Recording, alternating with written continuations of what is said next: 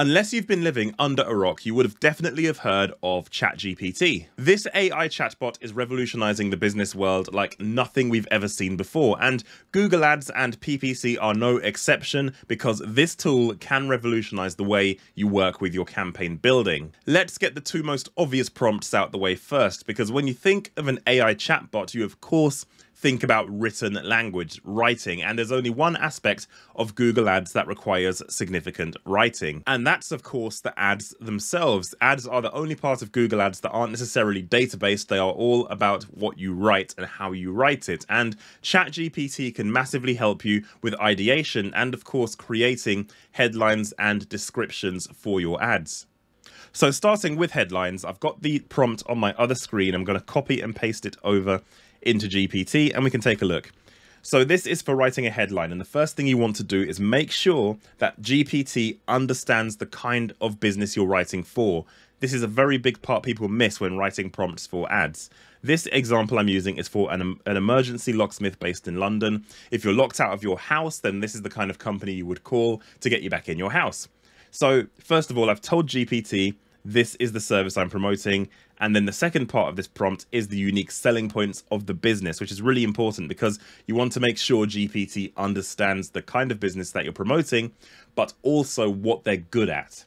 So I've got my bullet points here: 24-hour locksmith, 30 to 60-minute response time, no call out charge, work guaranteed. So these are the unique selling points. Another unique selling point is that the locksmiths are DBS checked. For those not in the UK, it means they get a criminal record check to ensure that the person fitting locks to your house is legit. And then further than that, I've also gone in to include pain points as well. What does the customer hate? How does this business help the customer? So starting off with this, you can see the common pain point is, of course, they're locked out of their house, not able to get back in.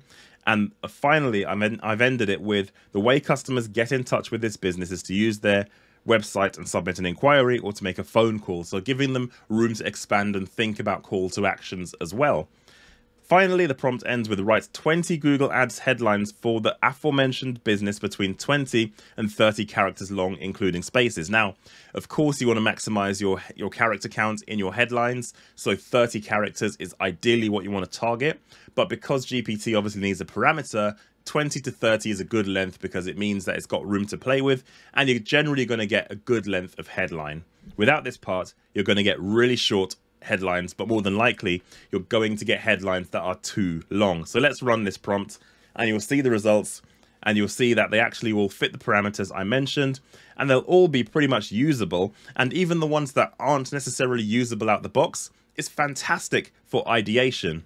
So here's the complete list. As you can see, they're all within the parameters, all 20 to 30 characters long. They've looked at the USPs, they've looked at the call to actions. Everything is in here, and it's a really good way to generate headlines. On to descriptions next. Let's jump back into the prompt again. I won't cover old ground. You know what the business example is in terms of an emergency locksmith. You know the pain points of the customer. This part is the important part. So we're going to write 20 Google Ads descriptions on the aforementioned business between 80 and 90 characters long. Again, descriptions have a max character limit of 90, but having 80 to 90 gives it enough room and a bit of wiggle room to play with. Maybe they're a bit shorter, who knows, that's fine. Then the next part that's important is make sure you mention and use the unique selling points provided, and also use a call to action at the end of each description that's written. This next part is really important, and that is ensure the call to action is not too hyperbolic, because sometimes ChatGPT can write really cringe, over-the-top marketing content. We don't want that. So by saying don't make it too hyperbolic, which means don't go over the top, then this will make a massive difference to how it writes the prompt. And then ensure the character count limit is adhered to, because when I've written prompts for this before, without mentioning the character count needs to be adhered to, then it can often go over. Even if you tell it in the first instance what the character count should be, it can sometimes go over it regardless. So it's good to reinforce that point. And then also make sure all descriptions mention the core service offered by the business. Again, ChatGPT can hallucinate. It can talk about things adjacent to the business that aren't necessarily about the business itself. This prompt ensures that it can do that. So we're going to send this prompt and we're going to publish it. And let's see what happens. So you'll see here it's going to write the descriptions, and they're all going to be basically usable. And again, if they're not all usable, you can use this as an ideation jump off point to start writing your own content. So again, here's the output. You can see all of them end with a call to action that's non-hyperbolic. It's not crazy, cringy content, all covering the service provided, and the descriptions are of the requisite character length as well. So this is a perfect prompt to create all of the descriptions you need in campaigns.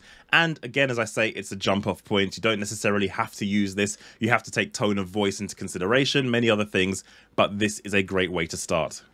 Have you ever gone through a search term report with thousands of keywords in there and noticed a trend in those keywords? For example, the prime example is you've noticed that loads of brand names and business names keep coming up in your search terms reports, and you don't want to necessarily bid on competitor terms or on brand names of the product or service you provide. You might want to do that in future, but you might want to put them into a separate campaign.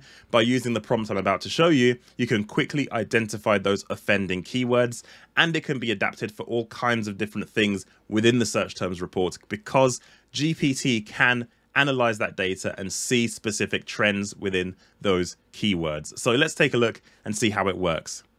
Okay, so for this next prompt, I'm going to copy and paste it over from my other screen and then break down what it does. So this is going to provide a list of search terms I'm going to provide to the GPT, and it will analyze the terms to make sure they don't contain a person's name, a business name, or a brand name. The client didn't want to bid on any of these things, and of course I noticed in the data they weren't converting. So the pain point for me was going through the search terms report and eliminating names and brand names as they come up, because you can't preempt it. Google doesn't understand how many brand names are out there. They can't show you anything in keyword data that they have for the majority of these types of searches. So I'm going to drop in these searches, and I'm also going to mention at the end of this prompt, do not skip any terms, because sometimes GPT likes to skip stuff because it's lazy.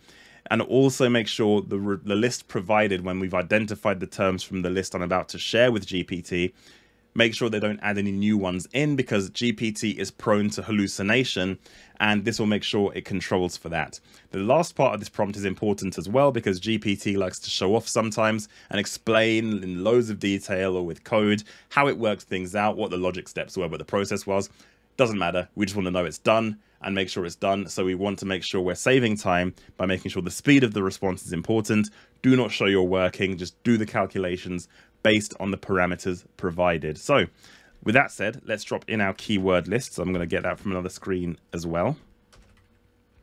Paste that in.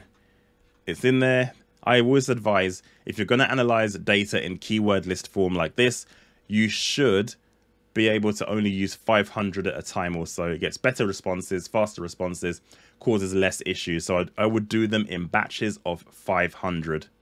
So let's run the prompt. And that prompt will start running.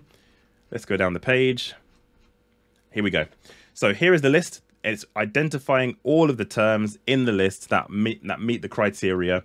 So of course, this still needs a bit of a review, because it might make mistakes. It might think things are brand names when they're not, but it makes it a lot easier than analyzing hundreds of keywords. You're only analyzing the things that GPT has identified, which makes life a lot easier. So as you can see, all of these brand names are being found from the list and being output right here.